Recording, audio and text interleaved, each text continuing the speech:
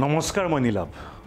সৰ্বানন্দ সোণোৱালে দিছপুৰৰ মছনদত ৩টা বছৰ সম্পূৰ্ণ কৰিলে কিন্তু ৩টা বছৰ সম্পূৰ্ণ কৰাৰ পাছতো ৩ বছৰৰ তেওঁৰ কামকাজৰ সফলতাৰ এখন সংবাদমেল পাতিবলৈ এতিয়ালৈকে সময় হোৱা নাই আমি সকলোৱে জানো যে বিজেপি চৰকাৰ নিজৰ কামৰ প্ৰচাৰ কৰাত সদায় এক নম্বৰত থাকে কিন্তু ৩টা বছৰ হৈ যোৱাৰ পাছতো সৰ্বানন্দ সোণোৱালে অসমবাসীক জনোৱা নাই তেওঁ ৩টা বছৰত অসমবাসীৰ কাৰণে কি কাম কৰিলে অসমত নোহোৱা নোপোজা ঘটনা নমামি ব্ৰহ্মপুত্ৰ অনুষ্ঠিত কৰি অসমৰ কি লাভ হ'ল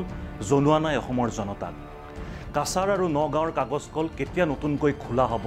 আৰু কৰ্মচাৰীয়ে বেতন পাবলৈ কিমান দিন আৰু ধৈৰ্য ধৰিব লাগিব কোৱা নাই অসমৰ জনতাক ৩৭ নং ৰাষ্ট্ৰীয় ঘাইপথৰ 4 লেনৰ গেথেলা মৰা কাম কেতিয়া সম্পূৰ্ণ হ'ব কোৱা নাই অসমৰ জনতাক যোৱা ৩টা বছৰত সফলতাৰ দাবী কৰি এটাই মাত্ৰ ঘোষণা কৰিছে সৰ্বানন্দ সোণোৱাল চৰকাৰে ৫০ লাখ লোকে পাইছে কৰ্মসংস্থাপন তৃতীয় বৰ্ষপূৰ্তিৰ সফলতাৰ বিজ্ঞাপনত এই দাবী সোণোৱাল চৰকাৰৰ MGNREGAত পাইছে এই কৰ্মসংস্থাপন আজি আমি এই সফলতাৰ বিজ্ঞাপনৰ ফেক্ট চেক কৰিবলৈ লৈছোঁ আমি এই MGNREGA আঁচনিখন এই কাৰণেই বাছি লৈছোঁ কাৰণ এই আঁচনিখনৰ জৰিয়তে গাঁৱৰ খাটি খোৱা মানুহে নিজৰ ভাতমুঠি যোগান কৰে যোৱা ৩টা বছৰৰ সফলতাৰ যি দাবী কৰিছে দাবী এইটোৱেই যে পঞ্চায়ত আৰু গ্ৰামোন্নয়ন বিভাগে অসমৰ ৫০ লাখ পৰিয়ালক MGNREGA আঁচনিৰ জৰিয়তে কৰ্মসংস্থান প্ৰদান কৰিছে ৫০ লাখ পৰিয়ালক কৰ্মসংস্থান কোনো সাধাৰণ কথা নহয় যদি এইটো সঁচাকৈ কৰ্মসংস্থান দিয়া হৈছে খুব ভাল কথা কিন্তু তথ্যই কি কয় এই কথাটো সঁচা নে মিছা চাওক আমাৰ বিশেষ ৰিপৰ্ট MGNREGA আঁচনিৰ জৰিয়তে কাম লাভ কৰিবলৈ ইছ্যু কৰা হয় জব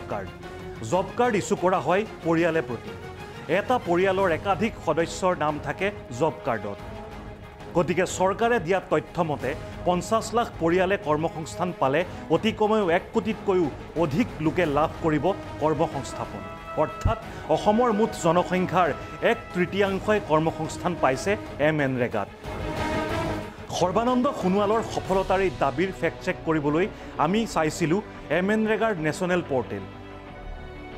কিন্তু ভাৰত চৰকাৰৰ গ্ৰাম্য উন্নয়ন মন্ত্ৰালয়ৰ তথ্যত প্ৰকাশ পাইছে অন্য এক পৰিসংখ্যাহে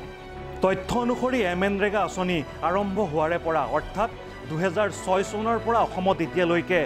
৪৮,৮০,০০০ পৰিয়ালে পাইছে জব কাৰ্ড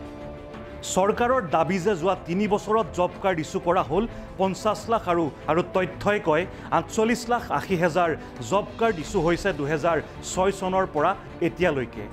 তেনেহ'লে যোৱা ৩টা বছৰত কেনেকৈ ৫০ লাখ পৰিয়ালক কৰ্মসংস্থাপন দিলে সোণোৱাল চৰকাৰে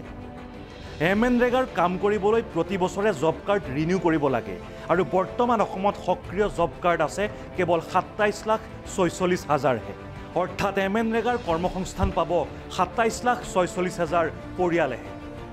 ভাৰত চৰকাৰৰ তথ্য অনুসৰি ২৭ লাখ পৰিয়ালেও লাভ কৰা নাই কৰ্মসংস্থাপন ভাৰত চৰকাৰৰ তথ্য অনুসৰি ২০১৬-১৭ বৰ্ষত MGNREGA আঁচনিৰ জৰিয়তে কাম লাভ কৰে ১৫,৭০,০০০ লোকে ২০১৭-১৮ত কাম লাভ কৰে ১৬,৮৫,০০০ লোকে আৰু ২০১৮-১৯ত কাম লাভ কৰে ১৭,৪৬,০০০ লোকে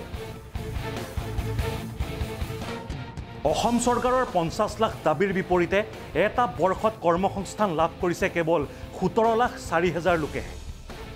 দ্য ক্ৰছ কাৰেণ্ট ফেক্ট চেকত আপোনালোকে দেখা পাইছে চৰকাৰী পৰিসংখ্যা অনুসৰিয়েই MGNREGAত ৫০ লাখতকৈ অধিক পৰিয়ালে কৰ্মসংস্থান লাভ কৰাৰ সফলতাৰ যি বিজ্ঞাপন সোণোৱাল চৰকাৰে দিছে এই বিজ্ঞাপন সম্পূৰ্ণ ভুৱা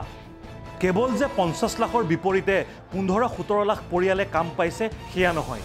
MGNREGAৰ জব কাৰ্ডত নাম থকা প্ৰতিজনে পাব লাগে ন্যূনতম ১০০ দিনৰ কাম কিন্তু অসমত ১০০ দিনৰ বিপৰীতে গড়ে প্ৰতিটো পৰিয়ালে কাম পাইছে কেৱল ২৮ৰ পৰা ৩০ দিন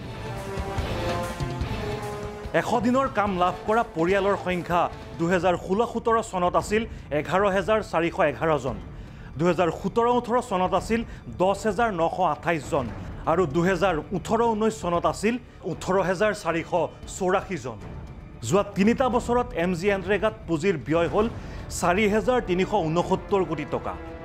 এই ব্যয় আবণ্টিত পুঁজিৰ ৯৩%। MNREGAৰ কাম যোৱা 5টা বছৰৰ পৰা একেবাৰে কমি গৈছে। MNREGA আঁচনিৰ জৰিয়তে নিজৰ পৰিয়াল চলাই থকা গাঁৱৰ খাটি খোৱা মানুহে কাম পোৱা নাই।